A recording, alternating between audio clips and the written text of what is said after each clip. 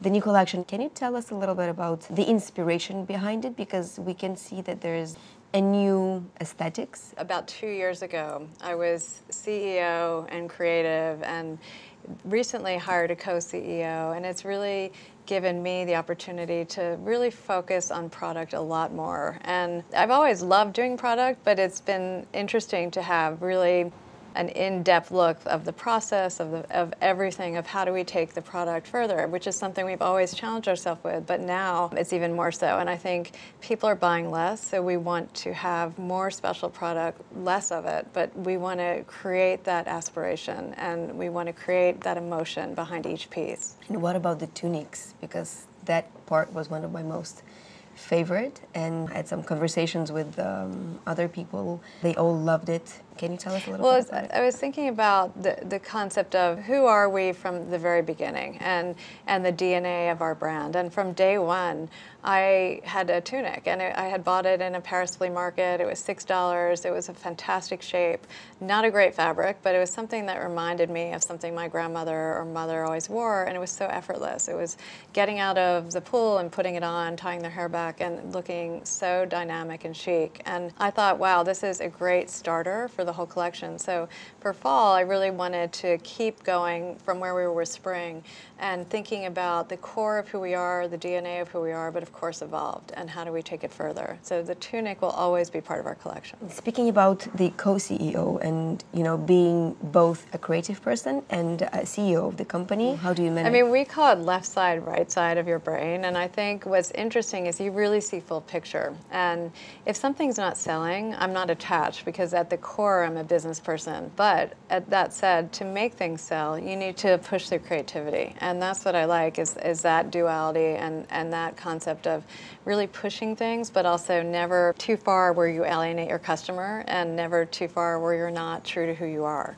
So now speaking about juggling motherhood and career, you're a great example and inspiration, I think, for all the women out there that are dreaming to build, you know, something in their lives and stay a good mother, you know, for their kids. A mother that can be there with them, talk to them, you know, and really feel, you know, different moments of their lives. And your kids are now a bit older, you know, and this age, you know, there's a saying in Russian language, small kids, small troubles. Yeah, big kids, big ones. We have that saying here too.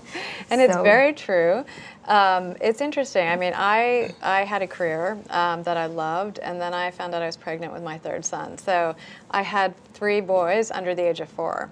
And I had to make a really tough decision because I was working at LVMH and I was working at Loewe, and they had offered me to be president of the US, and I was 30 years old or 31 years old, and I just really had to make a tough decision because I knew that if I took that job that I would not be half the mother I wanted to be. I think something all women face at one point or another if they care about their careers, and a lot of women don't, and that's great too. And I just look at things a little differently. So I knew that I didn't want to miss all those pivotal firsts of my children. So for the next 3 or 4 years, I was a stay-at-home mom, knowing that I would one day have a career at some point that was important to me. So it was during that time that I concepted this business.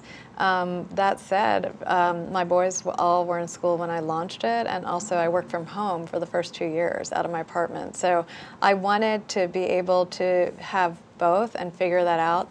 That said, every day is a challenge, and I think you have to make priorities, you have to make timelines, you have to stick to a schedule, and your children come first. And I think that my boys now are older, as you said, and I'm sure they'd like me a little less involved, travel more, which I'm a very proud of you. Very hands-on mom. And I think raising 3 children in New York City is not easy on top of everything else. And you want to keep them grounded, you want to keep them low-key and appreciative and curious and never jaded. And there's so many things that I work on with them, but then they have the outside, which they have to sort of come up with their own vision. But it's hard, and I think it's going to always be hard. And there are different challenges at different ages. But maybe that situation then kind of grounded you and actually made you concentrate own priorities, family, and starting your own business. Because maybe if, as you said, your career went up, at LVMH, maybe you would have just stayed there and never started your own business, right? Maybe. If you had asked me 13 years ago what I'd be doing today, I would say I have no idea. So if I always knew that a career was super important, I wanted to start a business to start a foundation, and I didn't know exactly what that meant. I said a global lifestyle brand. I didn't know what that meant either.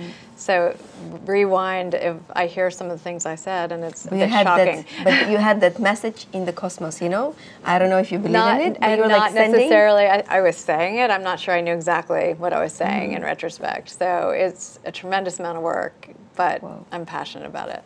I never regret saying no. Being a public figure, you've done an amazing job still keeping your private life private. Yeah. Can you tell us about it? Yeah, I mean, I think when I first started, it was something that I had to think a lot about because I'm an incredibly private person. So going through tough things, being a face of a company, it doesn't come naturally to me to do it in public. And so how do you keep the privacy, protect your family? And I think you have to make strict rules from the beginning. I was very clear with journalists that my private life was off bounds. And I think you just need to do that. And you have to protect your family. And it's a fine line. The public and people want authenticity, so you can't sort of give them one person and be someone else. You have to sort of give a bit of yourself, but it has to be a fine line. You're a great example for many women out there. So how is it being in the world of big business, surrounded by big tough men, but being on the same level with them? I mean, it's funny. My parents raised my brothers and me thinking that we could do anything. That if we worked hard, if we put our mind to it, we could accomplish our dreams. And that's sort of how I was raised. I never, ever thought gender would come into play. To me, it was coming into understanding that women have more disadvantages than men. When I first started out, there was an article in the New York Times written on me and the company, and a good friend that I admire in business, she started Tribeca Film Festival, and she called me and she said, the article was great, but you shied away from the word ambition. And I think that was a pivotal thought for me, thinking about it, her words, and then how I would move forward, because it did strike me as, why should women be scared of being ambitious when it's a negative connotation and it's not for men? So that's something I want to change. There's a way, in my opinion, to do it, and you don't have to be aggressive, and you can do things in an elegant way. And that's sort of how I try to live my life, is take the higher road, but say things and have content behind your words. But I do think it's important when you're home to turn work off, and that's something that I challenge myself with and really have that quality time. And being a great mom is a lot of work, and I think that if you can always be with your children and be on and present, that's half the battle. How do you collaborate with a world of technologies? I mean, from the very beginning, I've been really intrigued with technology, and that's something. I remember starting the company 11 and a half years ago, or 12 years ago, whatever it was, and people thought I was crazy launching with e-commerce because they thought no one would buy online. And that was really amazing to think about how short a time that was. Yeah. I'm obsessed with the idea of how technology is going to be affecting supply chain. And that's something I'm challenging our team to think about. How do we become a technology-driven company, and what does that mean? And what do you think about social media that have conquered our lives? It has really helped build our brand. We were early adapters of all of these platforms in a way that we could really engage a new customer, have a direct conversation, hear feedback, negative and positive, and really use social media to build our company. And that's what we've done without traditional advertising. Could you give us an example of women entrepreneurs of 20th century that somehow influenced you? Yeah, I mean, I think it can go from someone like an Estee Lauder, who is, I know her story, they're our partner, and wow, she started in a very small way and built an extraordinary company, and she had a family, and I think she is a super dynamic businesswoman who also gave back. I think having social impact is something that is really important to me, so The Estee Lauder company does that as well. But then my mother, I mean, she didn't have a day-to-day job, but she was entrepreneurial in the way she lived her life.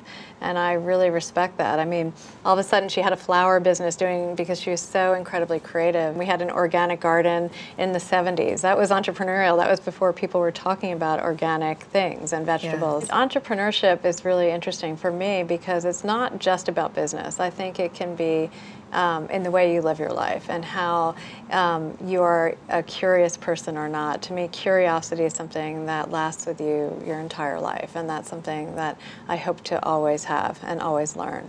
What was the best advice you've ever received? When I started the company, it was a lot of raised eyebrows, a bit of negativity, like, is this a vanity project? And I remember my parents sitting me down and saying, you better thicken your skin, but you have got to think of negativity as noise. And I have really, I've been raised that way, and I don't engage in negativity. I try, it's out there in the ether, but I try to totally stay away from that.